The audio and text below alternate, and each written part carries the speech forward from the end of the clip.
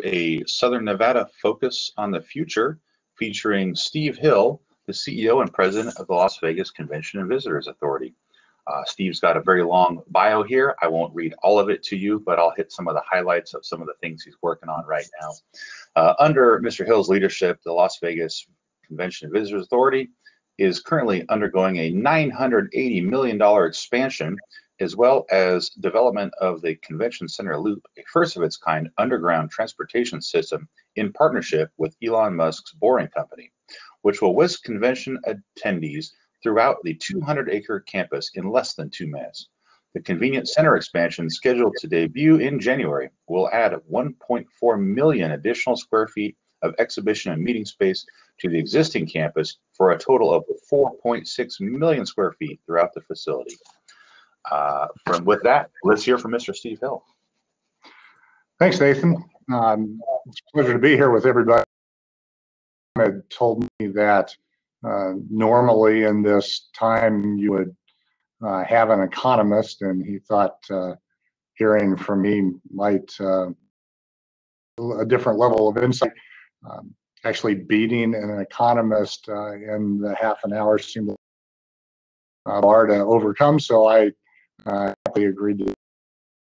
And that, Tom, thanks for the invite. It's a pleasure to be back with everybody in the industry. It's been long enough that we ought to mention that the first third of my career I spent in the concrete industry in the ready-mix business, in Dayton, Ohio, and then the last 24 in Vegas. I moved to Vegas in 1980. That's a pretty good 24-year stretch to be in the concrete industry here. And the industry's been great to me and my family, and it's a pleasure to be back with everybody. I'm going to cover topics this morning. I'm going to talk about economic economy and how to think about the economy in Southern Nevada. I'm going to talk a little bit about what we see in the future here. Trying to predict that is a very difficult thing to do, but I think we can at least understand what the trajectory will look like and what will be the triggers for that. Is still a little murky. With vaccines, that's become a little more clear just over the past week or so. And I want to talk about the Boring Company and not only the project here at the Convention Center, but what we're working on, hopefully into the over time. I think it's exciting. Like everybody in the audience, and understanding of really what that is and what it could mean to the destination. A little bit. Is really around bringing money from outside of the region that you're talking about, whether it's the state of Nevada, Clark County, the Reno Sparks area, into, and we tend to split in the economic development field into we call primary companies, which bring money from outside of the state into the state or out of the region into the region. And the service industries are regions because those primary companies drive the size of the economy, they drive the growth of the economy, and the service companies come as these jobs that will need service industry support. About be a little less are primary jobs that are selling either what they're producing, they provide to somebody outside of the region, a little are service industry jobs. That's a little simplistic. In most economies, and for example, in Southern Nevada, from a healthcare industry standpoint in particular, a decade ago, we had about 65% of what we would expect in our service industry in Southern Nevada. And over primarily because agreed to expand Medicaid, brought $1.5 billion of federal money into Nevada, a large portion of Nevada. And we have closed by at 65%. We're now 283 industry. We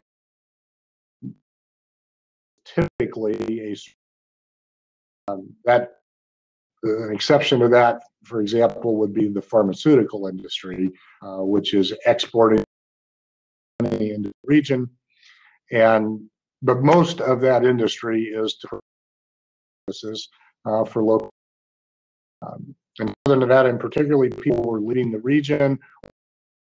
Adequate help. And that caused a 35,000 job gap. What you would expect a decade ago, that gap has been cut in half over the last decade, and it's a part of the economy, even though it is not others to up.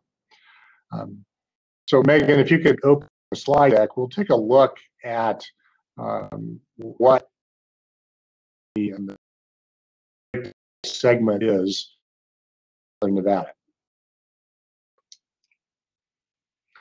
And you can see that, not surprisingly, the leisure and hospitality industry is the dominant industry. And that is a primary, while we're not shipping a product to the state, we are attracting through tourism money from out of. It is the main driver of economy, and nobody is surprised by that. It's a big portion of the primary jobs.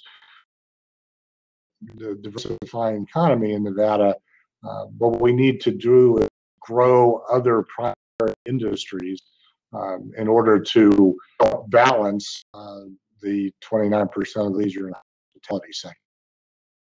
A lot of those primary jobs can be found often in trade and transportation. That's largely driven from a job standpoint here by distribution facilities that distribute product not only into the Clark County region, but also primarily into Southern California. You can also find it manufacturing, and our manufacturing is obviously very low. Average for manufacturing is 8%. Getting that number up through an economic development effort would be really beneficial in helping to diversify the economy in Southern Nevada. You can see construction here at 8%. The national average is 4.5%. And if you look at the next slide, you can see the progress that the made in lowering it, the dependence on leisure and hospitality. It has dropped from nearly 20 or 35% 25 years ago down to the 29% number that you see today, which is a pretty significant drop in progress. The dip that you see in the last decade is really reflect not so much of diversifying Nevada, but of the construction bubble that we all went through. The construction employment number during that period of time peaked 12% in Southern Nevada, which is really an unhealthy level. The construction industry certainly builds growth, and in a market that is going to be in that 5% national average, and our 8.5% now is a pretty healthy number. But when we are typically overbuilding, as we did during the last decade, and you feel the results of that when what we saw as a bubble bursting 15 years ago, and if nothing else, a slowdown in construction. You get ahead in the construction cycle, ahead of how quickly the economy is actually growing to keep up with it. One of the things is that the housing industry got way ahead of its 2005, 6, 7. We built at a peak housing units during that period of time. We dropped there about. It's a pretty easy set of statistics to understand, and I'm sure most of you do. There's about 2.3 household, and with 2.5% growth in Las Vegas at 2.3 people, you're going to need typically 1,000 housing units a year to keep up with the demand in the economy. We built a year excess supply, and frankly, still haven't fully. That situation is different, obviously, and particularly because the introduction of the Gigafactory, really high job growth in the region over the past 5 or 6 years. Housing has been in very short supply. During the bubble 30 years ago, the 6,000 units a year. It's only recently recovered to that. It has created a housing shortage in that area. And that situation to exist. And on the next slide, you see how strongly Las Vegas depends on tourism and hospitality, how much it drives the economy in this region as compared to other cities. Orlando is obviously our biggest competitor in terms of means of conveyance.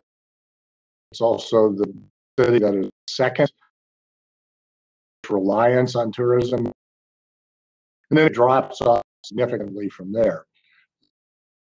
The number that you see with some of the cities at the tail of this graph, the national average, 10% of the economy in the United States, and obviously Las Vegas is nearly 3 times.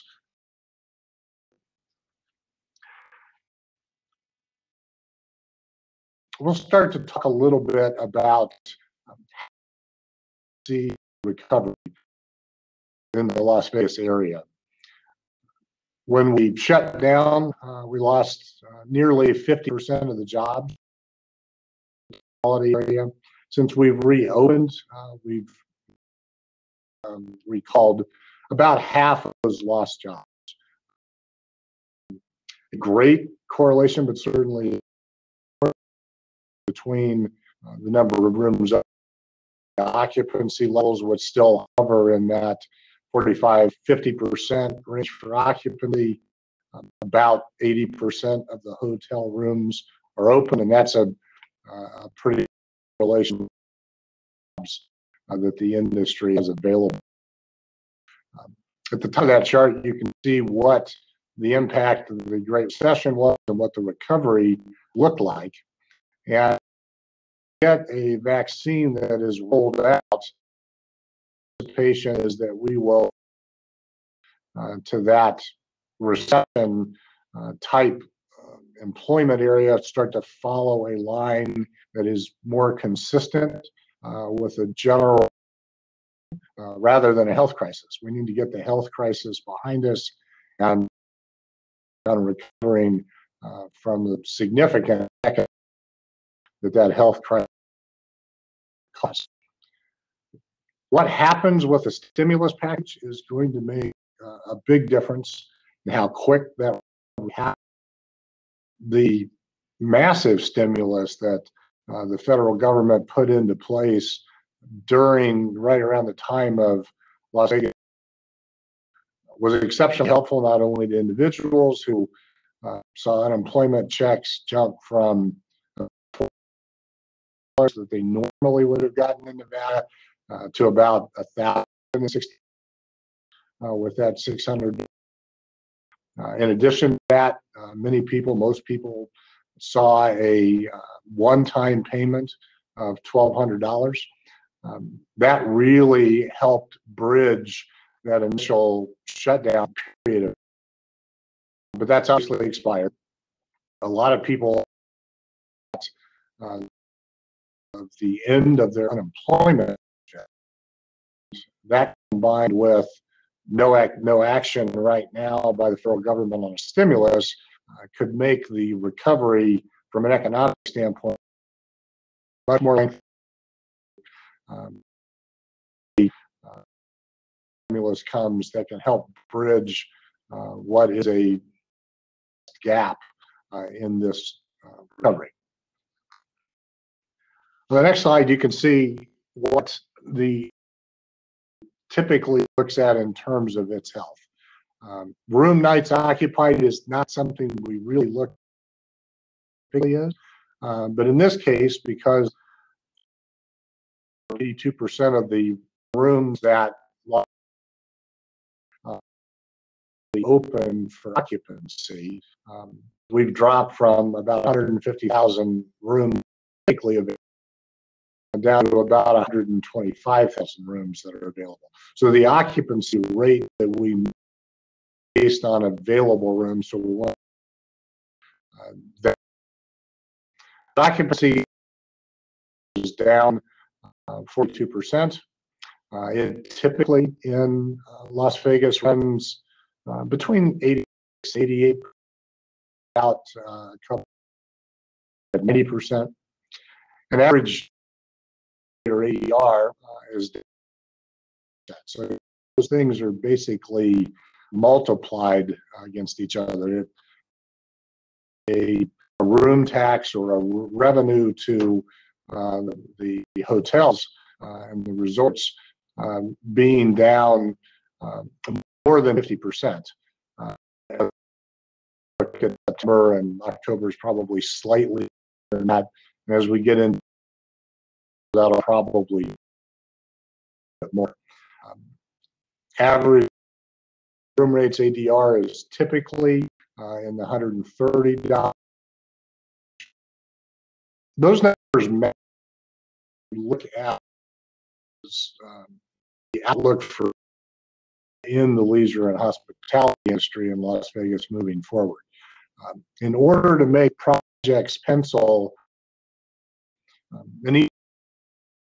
the cost of a property per day. You can see it is one of the properties that will open soon. It's about 4.3 billion.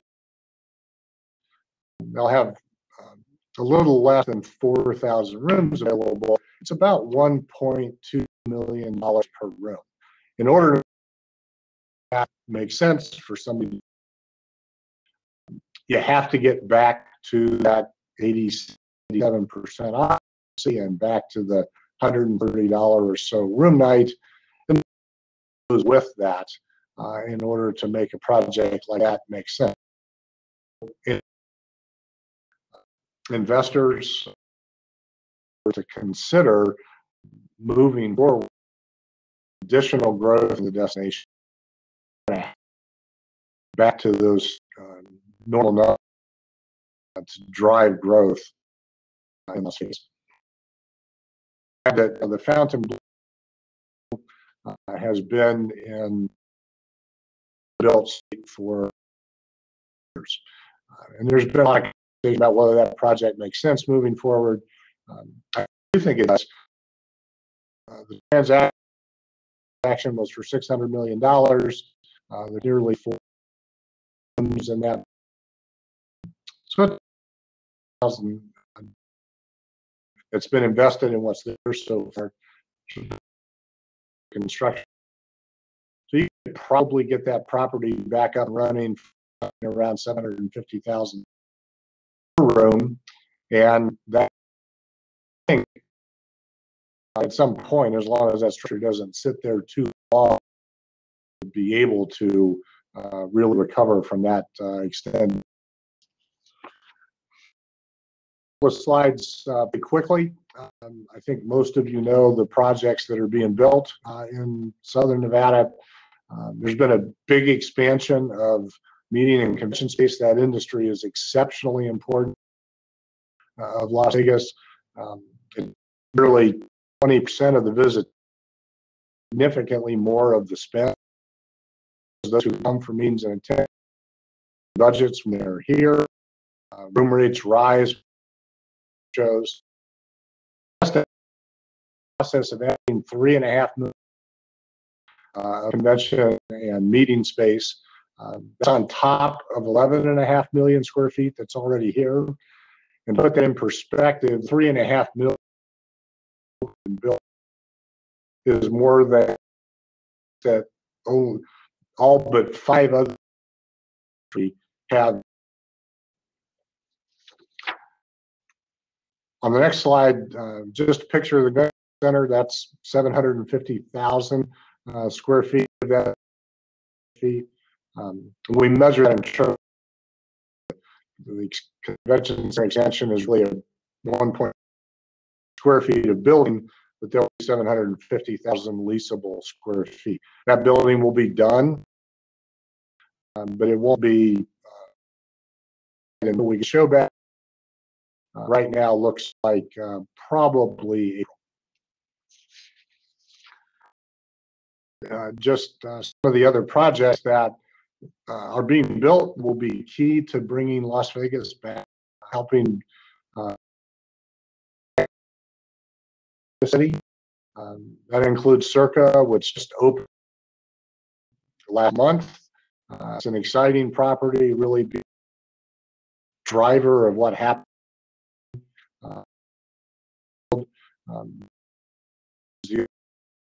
Will open again in January, and the Sphere to be in construction in 2023. This will be a one of a seats 18,000 people in a very interactive and cutting edge way. Going to really be a driver and bringing Las Vegas back. Megan, I think you can probably move 2 slides ahead. And opened in September.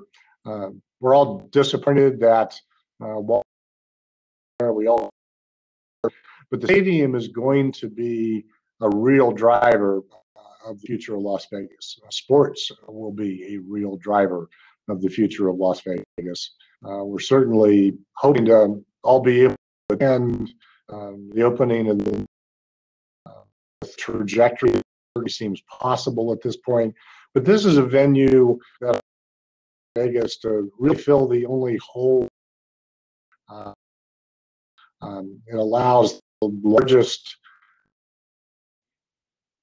types of events to be in Las Vegas now.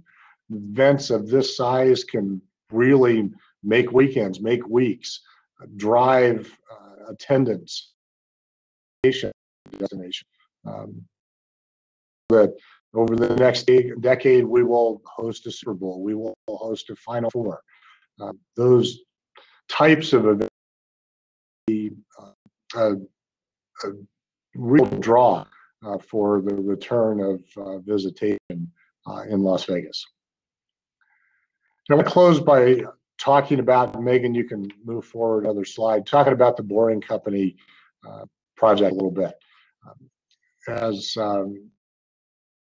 we probably are nearing completion of the construction of the system here on campus at the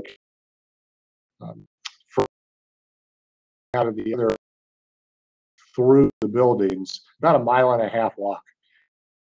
Not work. The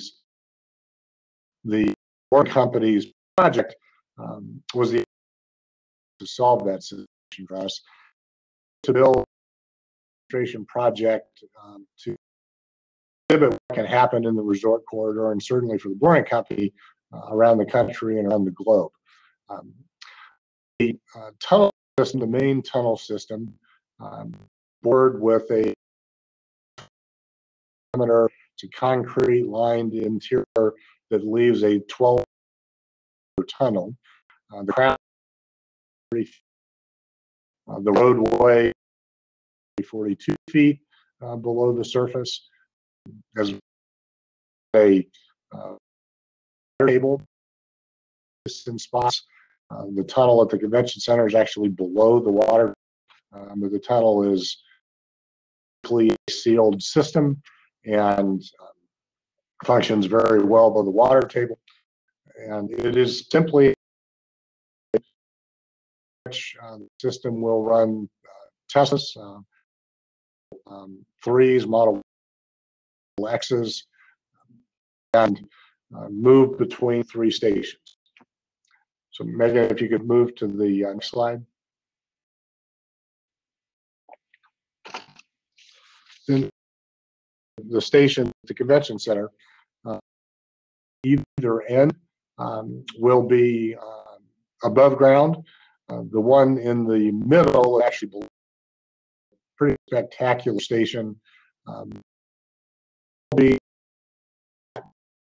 if any, but we needed one here. We also wanted it can take place if you want to build a station below ground. Above ground really look like a pickup station. We have solar shades for that station. The cars just come out of a ramp in a tunnel, drive around in a drop people off, pick people up, go back through a ramp. And what you see up now is what for the system in the resort corridor. The system will run from the Fremont Street area down Las Vegas Boulevard and Main Street, from the Stratosphere south on Boulevard, and really under properties Boulevard. They don't tunnel further apart than the lanes on Las Vegas Boulevard, and I'll show you on the next slide the reason for that. And then as you get to the south end near Tropicana, goes picks up, or actually Flamingo picks up resorts on Flamingo, loops around to the, and then to the east, heads over to the airport. And 3. Okay, go to the next slide and the last slide. I've kind of blown this up so it's a little bit easier. Between what has been submitted in the city of Las Vegas, which is north of Sahara, submitted in Clark County, which is south of Sahara. And if you can look closely, you see some kind of pink lines between the main. So what those represent are really what amounts to underground traffic circles. So the tunnels obviously are one way, the east tunnel moving south. To drive all the way around the system, there are really traffic circles, 2 main tunnels. So to get at the Wynn, you have to go north for a little while, but you'll hit a turnaround, you can turn around and then go south if intention was to go to the Bellagio from Wynn. The city of Las Vegas was approved at the commission. We anticipate that the system in Clark County will be before the county commission either in December or January, and we hope to move forward very quickly. From a funding standpoint, the boring company is funding the tunnel system itself. The properties along the way on station for their stations, and they can be pretty straightforward. It's a tunnel coming out of the ground that connects to potentially a porte-cochere or a parking garage or a parking lot, or you can build a structure over it if the property chooses to do so. See all those dots where we anticipate stations to be.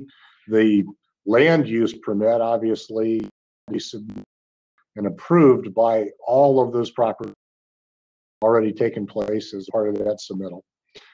So may not be exactly where they are depicted. They're anticipated to be in the vicinity of each one of those dots in all of those properties. Basically, like an Uber, you'll have an app on your phone. If you're at the convention center, stadium, you just plug that into your phone. The Tesla will come on with a sign that stadium. It is the name. You don't have to stop at stations along the way. It really looks highway system where there are off ramps from the main tunnel to the station and those ramps up to the surface, and then the ramp back down into the main station. So a trip from the convention center, for example, to the stadium would be about 4 or 5 minutes. A trip from the airport to, say, Circa downtown would be about 9 minutes. And with that, Nathan, Tom, I will stop and answer any questions, and if not, happy to just say thank you for the opportunity. It's a pleasure to be back with the industry. That was really fantastic, Steve. I'm really looking forward to this system getting opened up. That's going to be an exciting ride. Shoot, I could picture myself riding around on it just to enjoy it. I don't see any questions over in the Q&A, so I'll take that to mean you've done a fantastic job explaining it all. So with that, Steve, I'll thank you, and we'll move on to our next presentation. Oh, what's this? I did see something pop up in the Q&A. Somebody must have had a tickler. The question from Tom Tietz: are the Teslas autonomous? Yeah, that's a good question. We'll start with the system being driven, so they will have drivers. The goal is to become both, separating this a little bit, driverless and then autonomous. In the asphalt, there are a series of conduits with electrical wiring running through those conduits. And that wiring emits a radio frequency. And so the individual cars will tie in to an individual radio frequency, and that radio frequency will allow that car to initially be driverless but guided. So it's kind of like a virtual slot machine or slot car, where it'll be programmed. The car will be programmed into that frequency, and the frequency will drag that car around to where it needs to go, know where all the other cars are in the system. Now, that will incorporate the autonomous technology that is already in Teslas. So that will augment that guidance system. And then over time, that guidance system will go away and the system will be autonomous. For this to make financial sense, it needs to end up being driverless.